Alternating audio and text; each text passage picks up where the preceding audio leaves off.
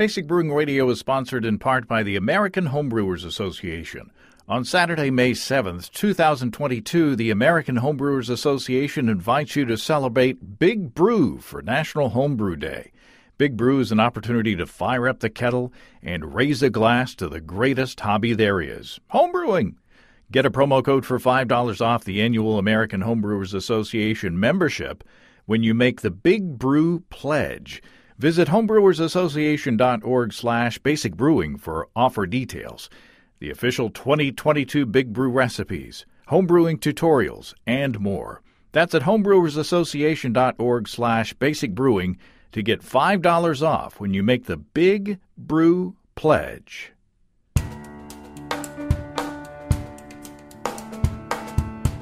Welcome to Basic Brewing Radio for Thursday, April 14th, 2022. I'm James Spencer. Here at Basic Brewing Radio, we're all about home brewing. This week, Mike Tonsmeire, the Mad Fermentationist and co-founder of Sapwood Cellars, talks to us about hops in our latest episode on the topic of recipe development.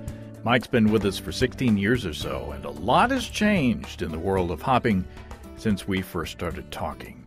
If you go to basicbrewing.com, you can find archives of our audio and video shows. If you go to basicbrewingshop.com, you can find our DVDs and our brewer's logbooks. You can follow me on Twitter and Instagram at Basic Brewing and find our show page on Facebook as well. If you want to support us financially, check out patreon.com/basicbrewing. And many thanks to everybody who's helping out in that way.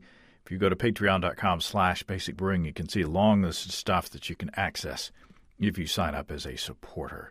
Financial supporters this past week got to see an early release of the Toasted Rye Doppelbock video episode, along with the behind-the-scenes video and the recipe for the beer. I'll release that video to the general public at the end of this week. Next week, financial supporters will get an early release of the video that we did about my Christmas Day Kettle Sour Brett beer that you heard went through several weeks of trials and tribulations before finally going into the bottle and winding up to be a nice and fun and tart and tasty brew.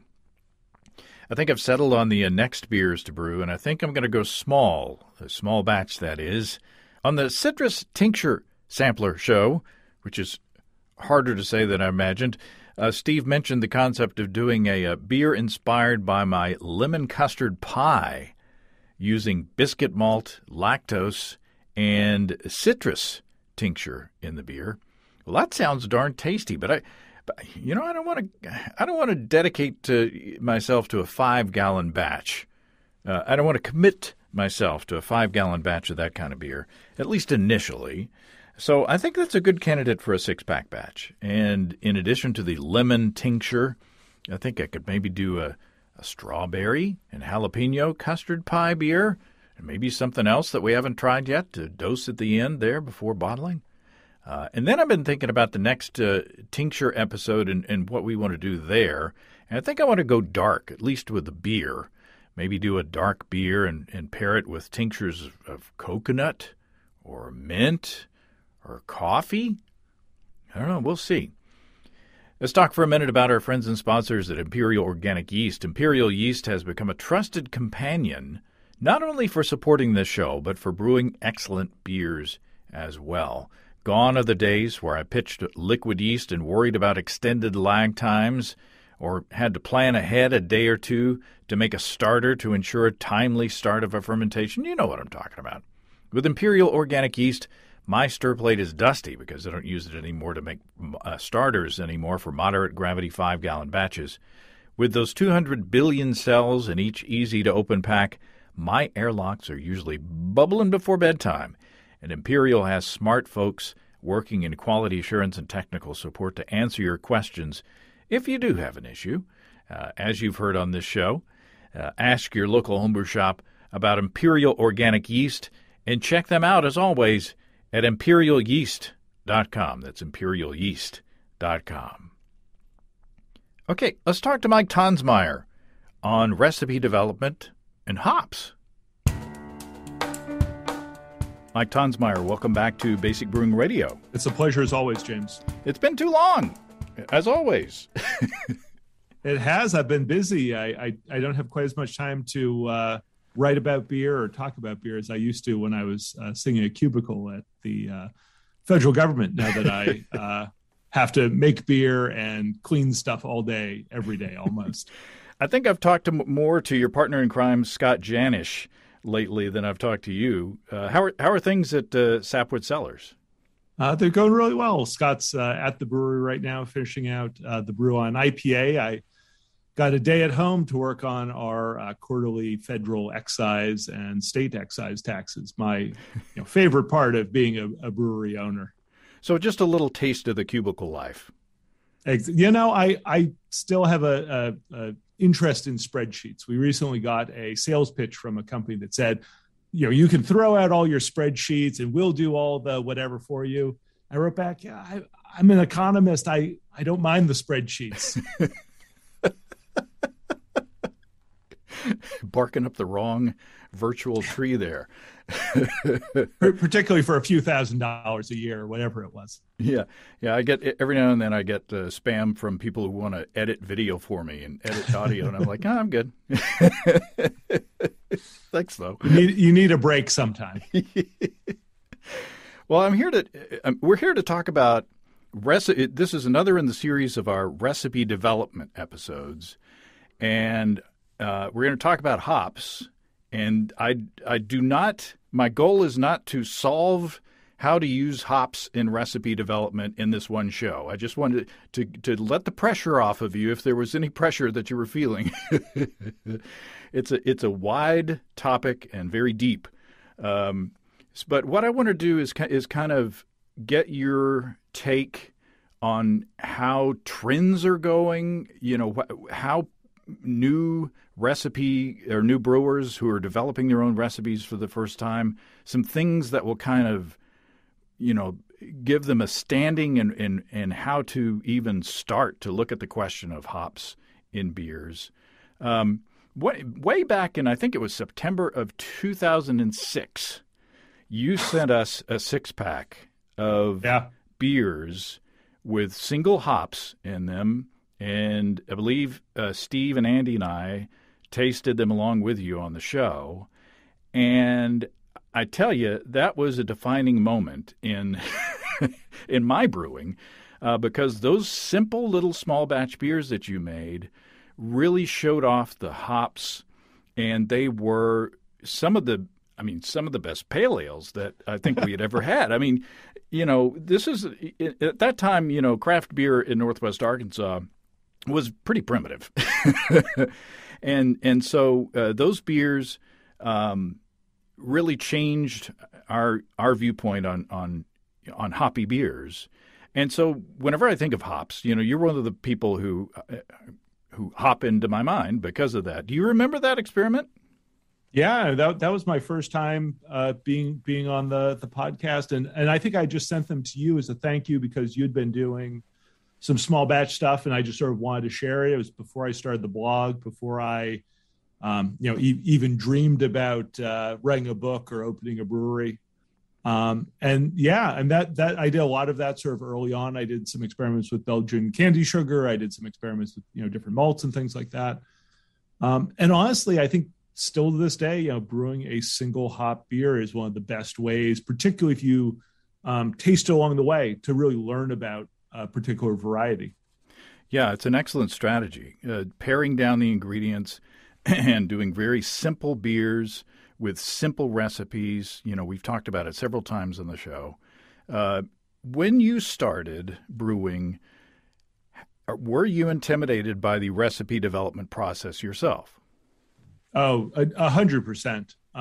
Honestly, for me early on, the only reason I was really ever started making my Own Recipes was designing great beers by Ray Daniels. Mm-hmm. Just that you could drill down on a particular recipe and he'd give you, here are the ranges for a different malt, or here are common hop additions, that you sort of felt like, even if I'm not perfect, I'm at least in the ballpark of what is going to make something that's at least vaguely in this style. Sort of the earliest recipes I ever did were much more sort of like combinations of things. I would find a recipe, a couple recipes online and say,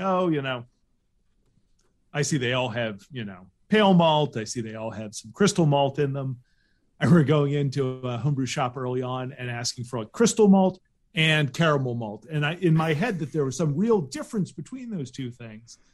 And the nice gentleman at the homebrew shop explained that they're pretty much the same thing. And that, I didn't probably need crystal 40 and caramel 40 in the same recipe. But like anything, I think brewing is more daunting than, say, making dinner, because you're making a batch of beer that takes a few hours. It's going to be not only that, but it's going to be something you're going to have to drink over the course of a while, rather than just making a grilled cheese sandwich. If you put too many onions in it, well, it's not a great grilled cheese sandwich. And then, for dinner, you can put less onions in there. You're going to be drinking that brown ale for a while and really driving into your head that was too much chocolate malt and it's a little too astringent, or you really don't like Fuggles hops. They taste a little like dirt, and probably you don't want to add them to any more beers.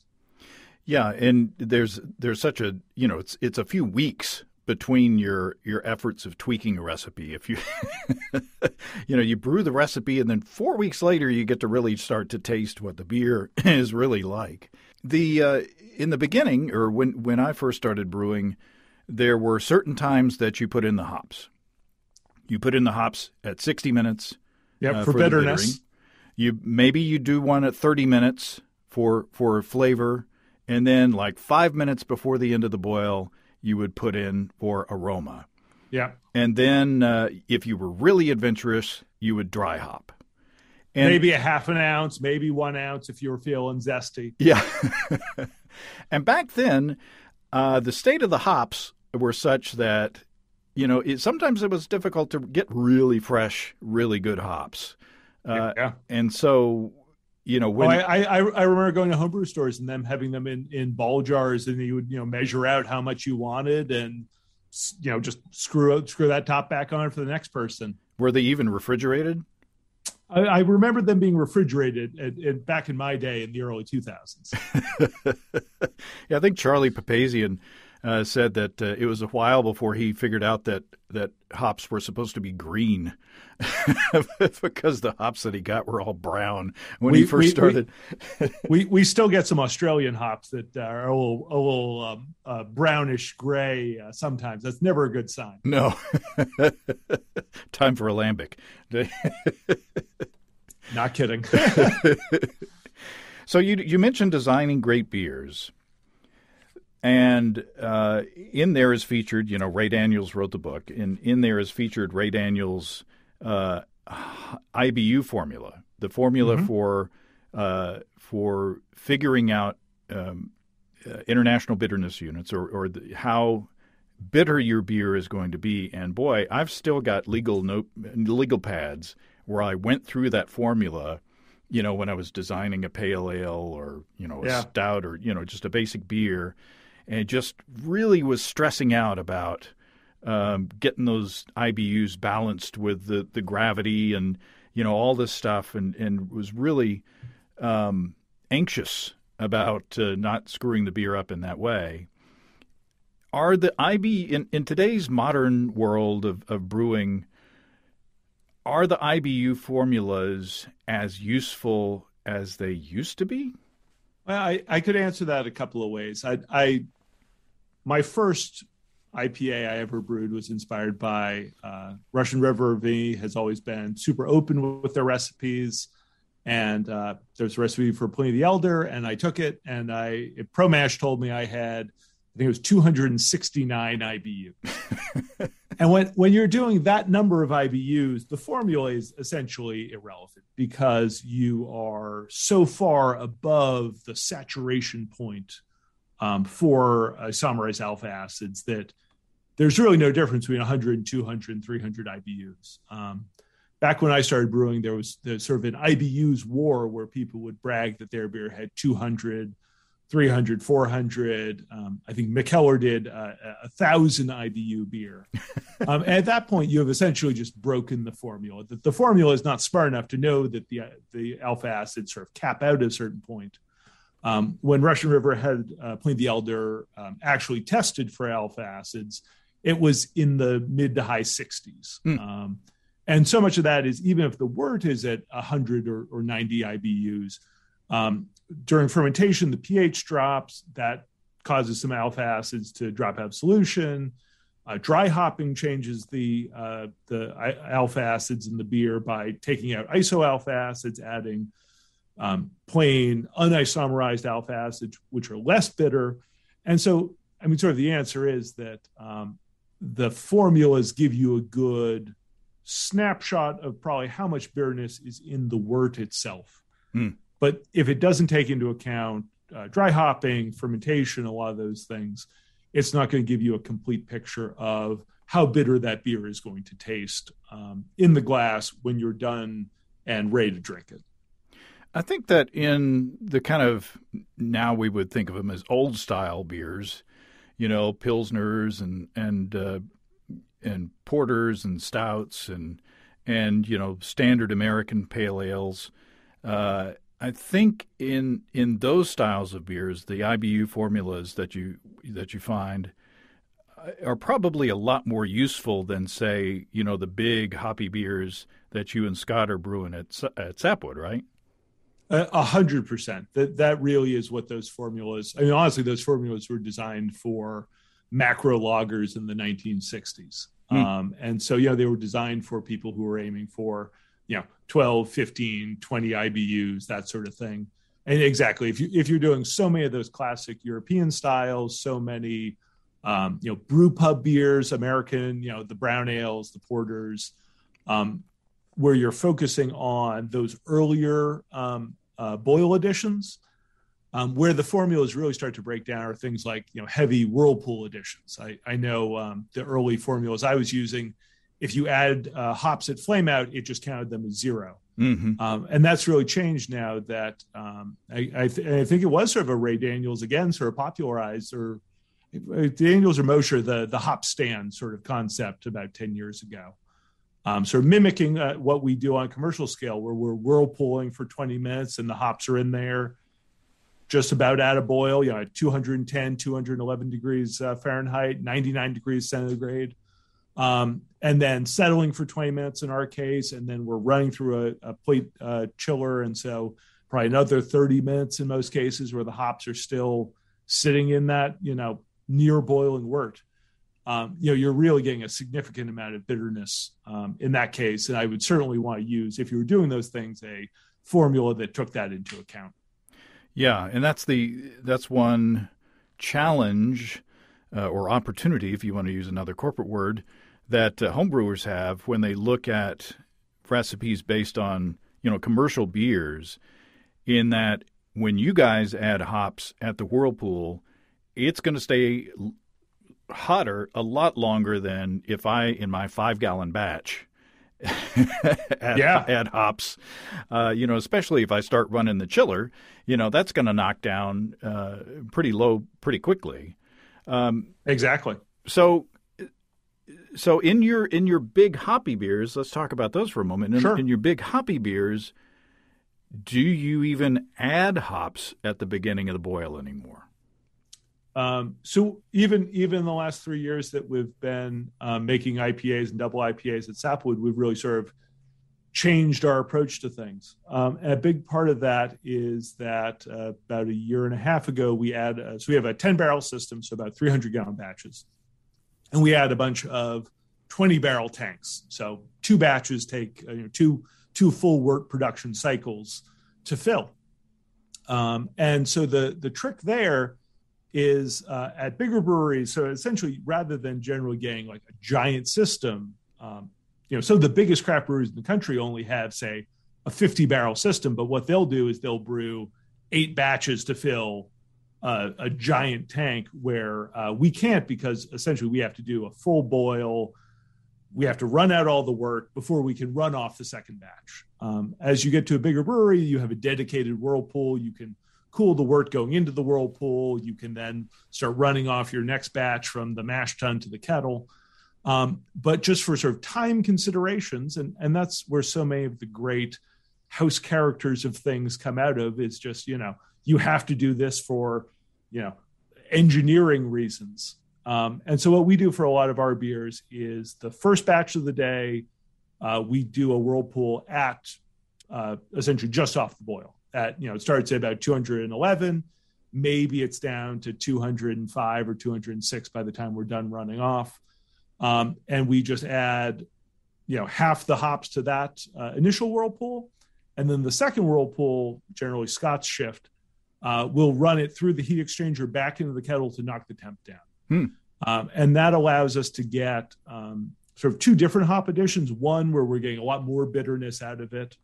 Early on, we were adding some hops early in the boil, just for that first one. Once you start going through the plate chiller, you don't want to have high hops in the wort. The hops can get sort of jammed up in the chiller.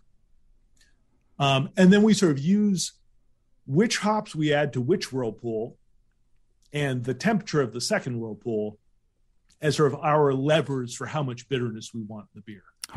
So for a pale ale, we always try to have some pretty low alpha acid hops, some Crystal, some Cascade, something that has a nice, fun, fruity, citrusy, whatever aroma.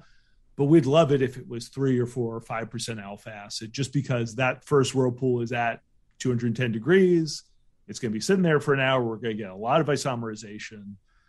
And then we can do Columbus or Chinook or Centennial or Idaho 7 or Simcoe or Mosaic, these higher alpha hops that have a lot of real great aromatic, fun, maybe yeast interaction, maybe survivable compounds, whatever it is.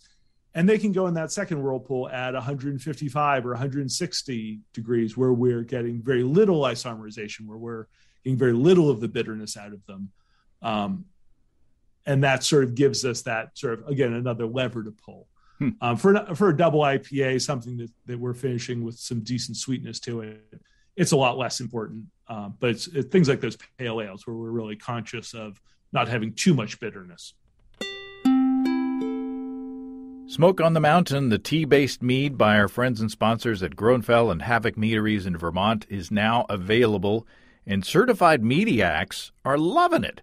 Molly T says Smoke on the Mountain is smoky tea with a bit of heat from Merkin chili pepper and slight hibiscus flavor on the back end. And who doesn't like hibiscus flavor on the back end? Patrick C. got 3 cases of Smoke on the Mountain and prefers to drink it at room temperature because of the spices that it brings forward. However, Patrick says that cooled, he gets more tea and lemon flavor. Steve M. says the smoke is accentuated cold, but when the mead's warmed up a bit, the heat of the pepper comes right through. Sounds delicious. You can find Smoke on the Mountain at Groenfell and have some sent to you. It's a 5.2% craft mead with Ceylon black tea and lemon, maple-infused Merkin chili, and hibiscus.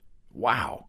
Check out a video on the Groenfell YouTube channel of brewers John and Jake cracking open a can of Smoke on the Mountain, and get your own, along with lots of other honey-based deliciousness, at family-owned and operated Groenfell.com. That's Groennfell.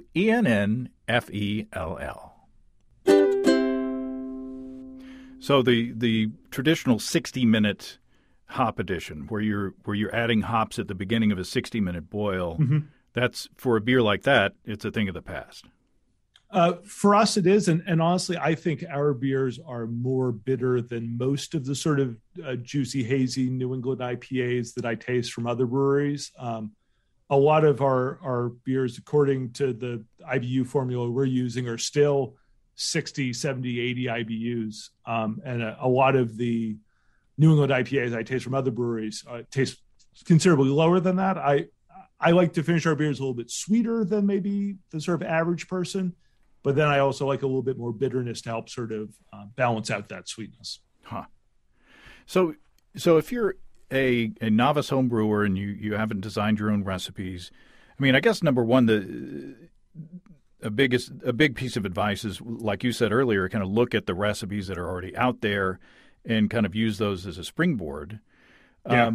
But when you're thinking about, saying like a standard, more like a traditional, maybe, British pale ale, something like that, you probably would keep the 60-minute edition in there, right? And then would you are like hops at 30 minutes. Are they a waste, or what's your opinion? I think it was the brewer from Almanac Brewing at one point told me, I make saisons, but they're pretty much like IPAs, that like the tastes have gone so far towards hops that if you don't goose up the hops a little bit, people are going to be let down. And so I'll say that the traditional beers we make at Sapwood Cellars often have a Whirlpool edition, often have some more late boil editions compared to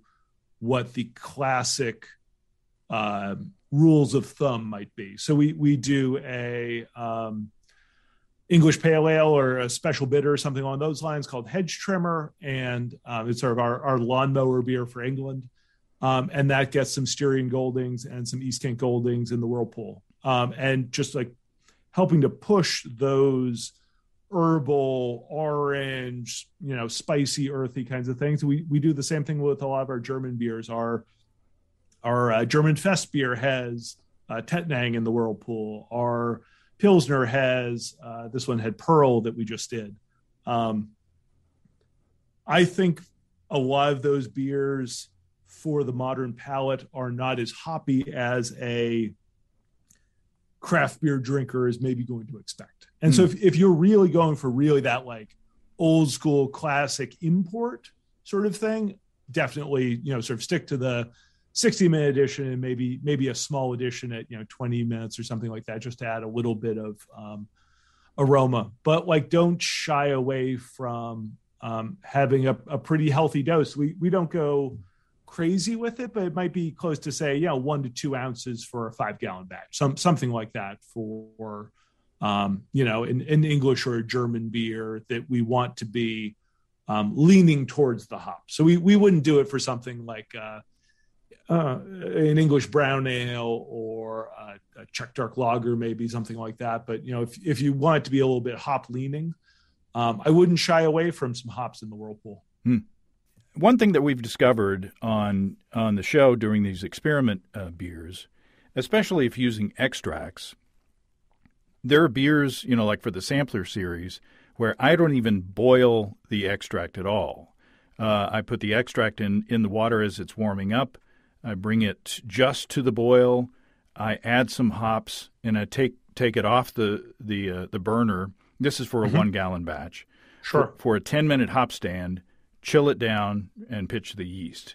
So, the rules have changed that much, in the 26 or however many years I've been brewing, in that, especially for extract beers, you don't have to have a full boil. You don't have to put, all of your ingredients into a 60-minute boil. And so that also factors into recipe development too.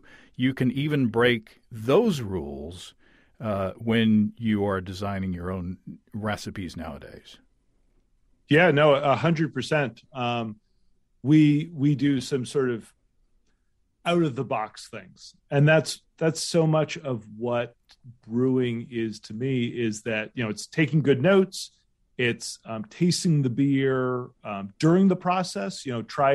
Taste that beer after fermentation before you dry hop it is one of the best times to taste that beer and really get a sense for what that fermentation character is like, what that whirlpool or what that the hot side hopping contributed, and then dry hop and then taste it again. Once you dry hop it, it's going to change it so much that trying it early on is just going to give you more data points on what the results of your various choices were. And if you're tasting weird things or off flavors before dry hopping and you dry hop and it tastes okay, that still might be a sign that, there's something iffy with the hot side process.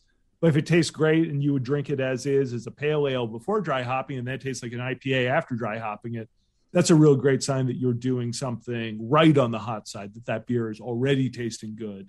And the dry hops are like enhancing it rather than covering up what, maybe off flavors or something like that. So if you do decide as a home brewer to add hops at the beginning of a 60-minute boil for a more traditional beer, Do you yourself look at the variety, or do you more look at just the potential IBUs? In other words, does it matter what hops you put in at the beginning of an extended boil? Is any of that character going to be left over? Are there compounds that are going to be accentuated more in some varieties than others, or are alpha acids just alpha acids? Yeah, so we do not do many beers that just have the 60-minute addition.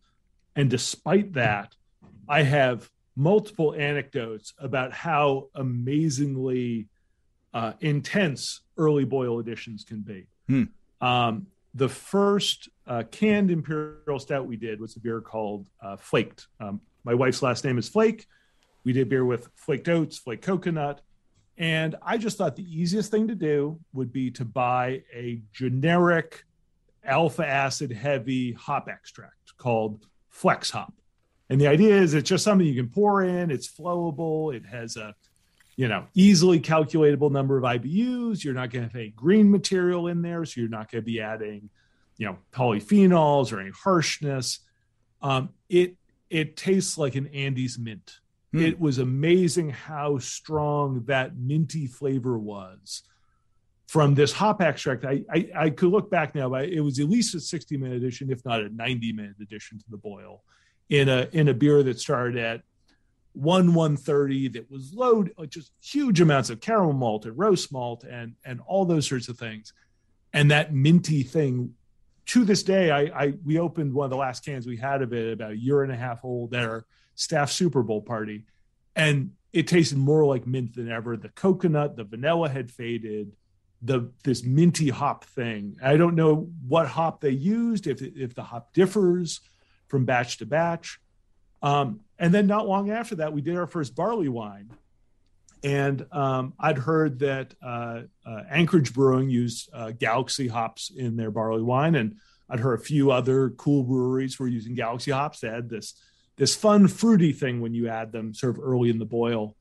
And we had a bag of Galaxy that was sort of okay. It was a little older. It wasn't something we would be excited to dry hop with. And so we threw some Galaxy hops in there early in the boil.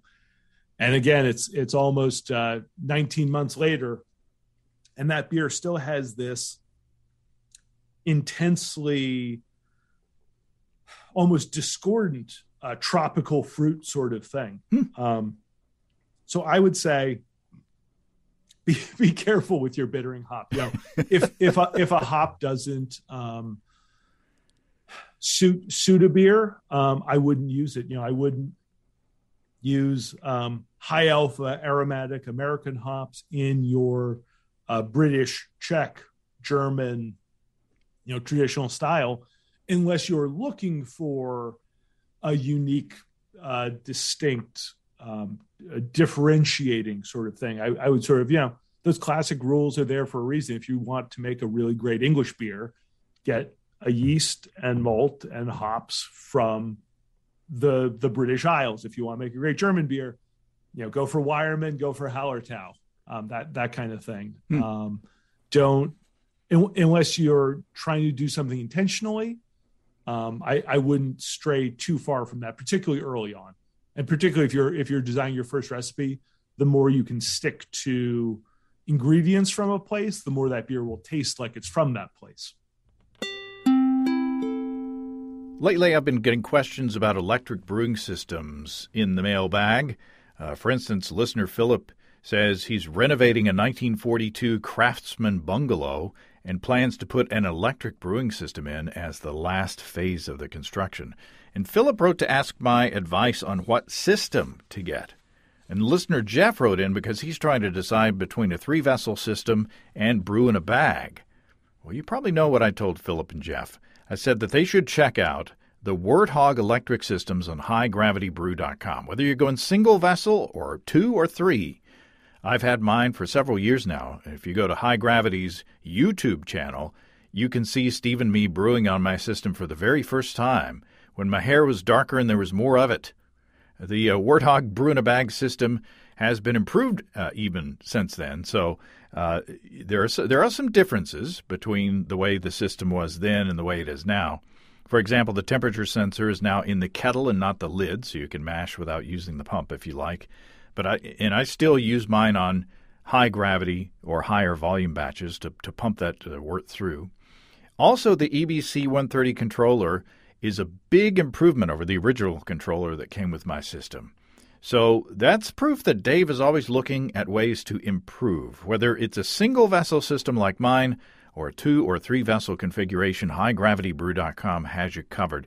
And if you use the code EBC75BB, you can save $75 off your Warthog electric purchase. That's at family-owned and operated HighGravityBrew.com. That's HighGravityBrew.com. I got an email from Thomas, who writes in from Holden, Massachusetts, who says it would be interesting to me at least to listen to how you decide on hop pairings. To this point, I have borrowed, in parentheses stolen, from recipes found online. Is there an actual process, a secret, that could be useful? I know that experimentation is one answer, but have you seen all the hops that are available? Yikes! I don't have that much time left in this life. So do you have any advice for Tom on hop pairings? How do you guys figure out what hops to put together? What are your resources besides your own palates? Sure. I mean, you can certainly, I think Scott has put, back in the day, he and I both put together sort of analytic measures where, if you want to mimic this hop, you can mix these two hops. I'm more and more in the belief that, the ratios of those sort of like core, myrcene and humulene and ferrocene and isn't telling the whole story. That there really isn't, it's not like a simple way to pick which hops are going to mesh together well. The tried and true, hey, there are a lot of great beers out there with Citra and Galaxy. That's a great combo. There are a lot of great beers with Mosaic and Simcoe. That's a great combo. That's certainly the easiest way, again, particularly when you're starting out. After that, it can be things like mixing a couple of hop pellets of each variety together in your hands and rubbing them together and smelling them and saying to yourself, does this smell good? There's a lot to be said for trusting your own gut instinct on things like taste and smell that, good or bad, make a call.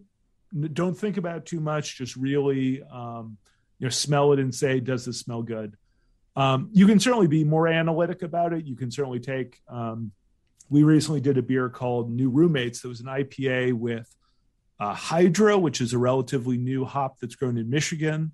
That to me is all the good things I like about Galaxy. It almost smells like Bazooka Joe gum. It is fruity, almost in a sort of a comical, over-the-top sort of way. And we paired it with Strata, which is a Pacific Northwest hop that is much more sort of dank, herbal, earthy, you got to legalize it, man, sort of way. And when the beer was young, I thought it worked really well. Strata has, to me, it's almost like Citra on steroids. It has a intense fruitiness, but with some of that sort of mosaic dank thing.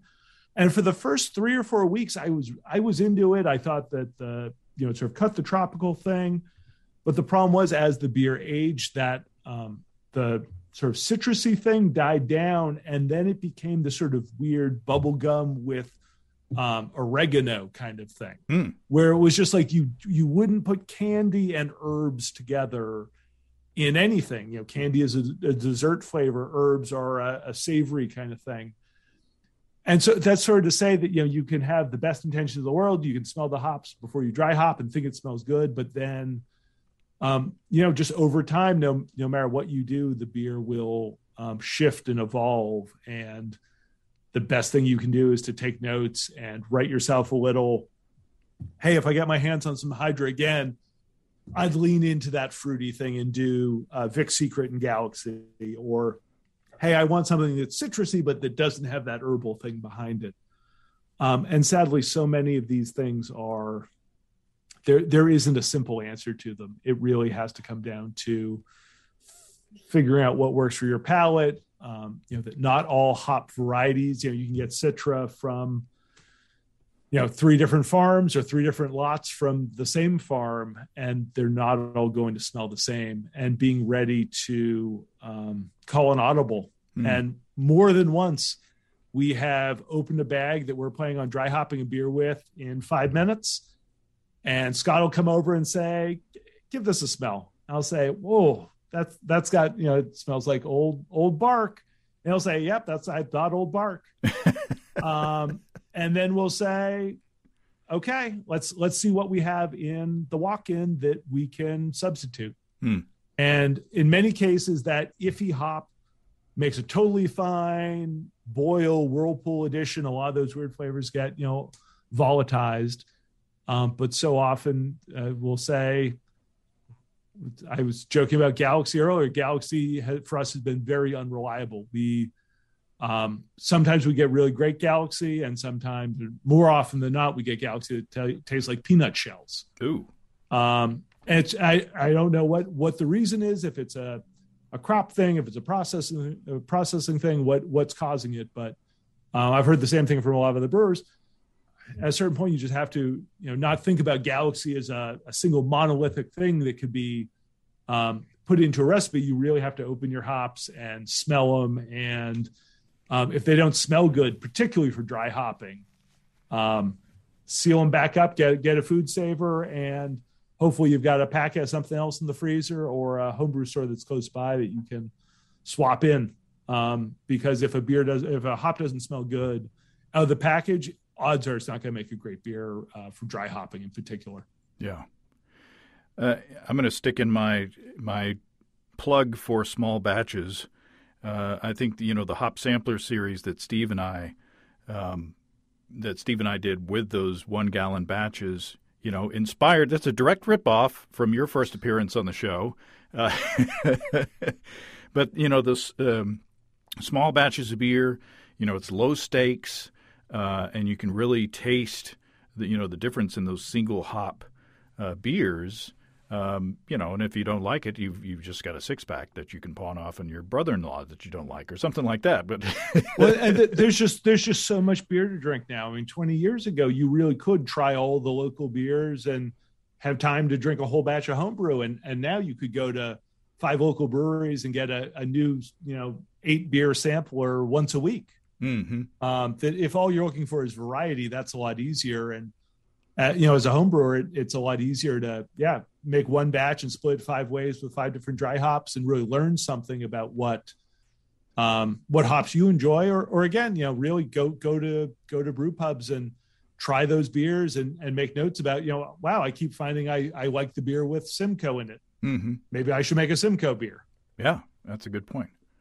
Now, to add to the confusion, in addition to all the hop varieties, it seems like new hop compounds coming out all the time. That it's like a new subatomic particle or something. I'm confused about them, even though I've read Scott's book. I'm still confused. So, how important is it that novice recipe designers know about the humulones and the cohumulones and all those the subatomic particles of hop compounds, when they're designing their recipes? I would very much put that as an advanced brewing sort of thing to consider. The interactions between a thiolized yeast from Omega that's going to free particular compounds from particular hops, and the synergy it's going to have with these compounds from another variety. Even for me, working with Scott every day, those things are very much still crapshoot's probably not quite the right word. We sometimes just have these wow beers where we used a Omega thiolized strain with Pato hops, which are a new super high alpha variety. And it just, even before dry hopping, just tasted like straight grapefruit juice. And it was distinct and remarkable and whatever. And sometimes we'll end up with something that's more sulfury than we think it should be, or we'll end up with something that just before dry hopping has an amazing white wine, passion fruit flavor, and then you dry hop and that seems to be completely gone. That's very much still in the realm of scientific trials. And when we talk to these yeast labs, they're still tweaking these strains and adjusting what they're going for and things like that. And so I would very much just rely starting out on, your palate, smelling the hops, tasting the beer as it ferments, those sorts of things to figure out what's going to make a beer that's suited to your palate. And, again, ripping off somebody's recipe when somebody finds something that really works, or when you taste something at a local brewery or a local homebrew club meeting that really piques your palate. Talk to the brewer, see if you can send an email to the brewmaster and say, hey, I don't need the specifics on how, what percentage Pilsner malt versus wheat malt versus oat malt, but hey, what hops are in the whirlpool, or which ones did you dry hop with, or that sort of thing can really be enlightening. Ella from Tavor says there are some delicious selections available for you to pick up this month. Ella says they're getting beers from Bottle Logic Brewing in California. They're new to Tavor, and they're sending 2 amazing barrel-aged beers, a stout and a barley wine. Newgrass Brewing in North Carolina is offering fruited sours, and you can find Scorpius Morcella and King Sue from Toppling Giant this month. Tavor is not a Beer of the Month club where somebody picks beers for you. You choose the beers that you want. You sign up by going to Tavor.com or by downloading the Tavor app. That's T-A-V as in Victor, O-U-R. You'll see new beers every day. When you see something you like, click on it to add it to your crate, and your beers will ship in a few days to save shipping as your crate fills up. It doesn't cost anything to sign up, and there's no obligation to purchase anything. In fact, if I can ask you a favor, go to Tavor.com, that's T-A-V as in Victor, O-U-R.com, or download the app, and when you sign up, enter the promo code Basic Brewing, all one word, and you'll get $10 off your first shipment of $25 or more. Again, it's free to sign up. There's no obligation to purchase. Sign up at Tavor.com or with the Tavor app and enter Basic Brewing as the promo code. In these days, of course, I'm lazy, so I rarely dry hop. What am I missing? I mean, what in your mind, in a really delicious, sort of modern, either a West Coast, IPA or a New England IPA, what weight do you put in importance on, say, whirlpool hopping or late hopping on the hot side as opposed to dry hopping? Yeah, I'd say that there are a decent number of compounds that are highly volatile, and a lot of those, the myrcene of the world, and honestly, Scott will argue that like a lot of these compounds are bad. That myrcene is this very green flavor that in a New England IPA, you don't want a beer that has a lot of green, vegetal, piney sort of flavors. Using older hops or using hops that, are in the kettle is going to volatilize a lot of those.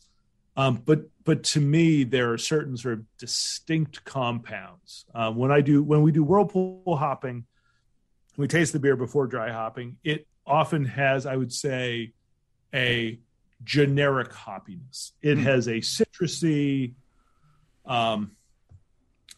flavor, or it'll have a tropical flavor, but it's often doesn't sort of say something particularly. Versus after we dry hop with Simcoe, I'll say, wow, that's got this great mango flavor. Or after we dry hop with Galaxy, that's got this great passion fruit flavor. It to me gives those sort of probably lower threshold, but also more volatile compounds from the individual hop that really send it off in a varietal direction. And that's something we've been sort of playing with in terms of like what temperature we dry hop at. We've been dry hopping colder and colder rather than sort of the mid fermentation thing, or how we've been agitating the hops.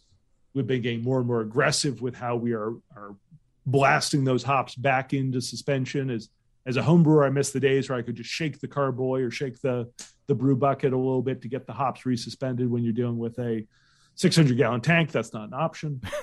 And trying to get that, like, we're trying to push that varietal flavor from the hops so that we have a bunch of different IPAs and they taste different without going too far, at which point you just start getting the like harsh, green, grassy, hop burn or polyphenol sort of like roughness. And so we're trying to get that, like, I mean, it's sort of what you do if you're making coffee or if you're making tea. You're trying to hit that right amount of time where you've pulled out the good stuff, but you haven't started pulling out the bad stuff. And that's sort of those are the kind of the trickier tricks that are difficult and vary so widely between different systems and different setups and probably different, pelletizing processes and things like that. And that's where a lot of the art comes from, I'm assuming, because there isn't a book with a formula on how much to dry hop of a certain kind, a certain variety of hops. You've just got to figure that out yourself. And that's, I mean, I think the real, and I would say only advantage commercial brewers have is that we do the same thing over and over and over and over again. That the fact that Scott and I every month are doing a pale ale, an IPA, and a double IPA. And on the same equipment, and each time we're tasting it after each dry hop, each time we rouse the hops, we're dialing in for us what makes a really great IPA. And as a home brewer, or honestly as us, where we only do it once a month. There are breweries that are doing 10 IPAs a week. And though, the more you iterate something with intention, the more you do it and think about it each time and track it each time, the more improvement you'll see. Mm-hmm. And that's sort of the same thing, with specialization of any kind. And it's the same thing we hope to do with, the sour beers and with the stouts and with everything. You do things over and you make tweaks and changes and you evaluate, and then you say, is it better or is it worse? And then you do it again, push a little more in that direction, put a little more in that direction, and see what makes, the best beer for you. And for us, more and more, it's become making sure not only do Scott and I like it, but does our bar manager Spencer like it? Does our brewer Ken like it? Do the people out at the bar like it? I don't put a huge amount of stock in Untapped, but there's something to be said if a bunch of people come in and say this is a delicious beer, even if they're not the most expert tasters in the world, if they, if more people really enjoy it and drink more of it, and rather than just getting a half pour, want to go home with a 4-pack, that says something. Mm-hmm. And it takes a different sort of gear as a brewer to say, I think it's a little bit sweet, but that's the thing that more people enjoy. And so I'm going to make it a little bit more sweet than my taste would direct me to. And as a home brewer, you don't have to deal with that. You can just make a beer that you think is delicious. Right. Yeah, it comes in another common theme: brew a lot and take notes. Yeah. And honestly, I didn't do a good enough job of that for about the first year. We were just so busy and we were doing all these things that I just sort of felt like, I'll remember what I liked about this or that. And then about a year in, I just went, I have no recollection of half of these beers. And so now I make a point. Earlier today, I sat down with our new IPA with Rawaka and Citra, and I wrote up my notes on, we had findings. We had biofine this time. I thought it was a little bit smoother than usual at a weekend. The Rawaka hops really popped. They had this great diesel dank thing, but the Citra really helped to mute that. I could see pushing that, and even that just sort of like, what would I do next time? What are my thoughts on it right now as I'm drinking it, rather than trying to remember 6 months from now, what I thought was a good idea. Well, I could talk to you for hours on this topic, and we would still be scratching the surface, I'm afraid. It's always good to get together with you. And I told you before we started recording that there's a direct flight to Washington, D.C. from Northwest Arkansas. So Who knows? We've got a beautiful guest room here at my house. Sadly, the brewery just has a really uncomfortable couch that I think Scott may be the only one who spent a night on. But we'd love to have you up. We'd love to brew something with you. I've been talking to you for, you said 2006, 16 years now. We should make some beer together. Yeah. Yes. And that plane comes back this way too. But you're too busy. Well, we've finally hired a second brewer, so I may actually have some time to get out of my my rut of the pandemic / busy brewery and do some traveling and a little bit more writing. I haven't done a post on the blog in about a year and a half at this point, so it's getting desperate. Wow, shake the dust. Shake the dust off that keyboard. Well, you're using it to do spreadsheets. So, well, I write. If anyone wants to hear my writing, it's I do all the email updates for Sapwood Cellars. Sign up for our email list, and you'll get a bunch of stuff that most of the people on the email list don't care about. Well, you forget who you're talking to. This audience loves the details. That's what I'm saying. They're the ones who would be for the people who just want to know what the food trucks for the week are. May not be as interested.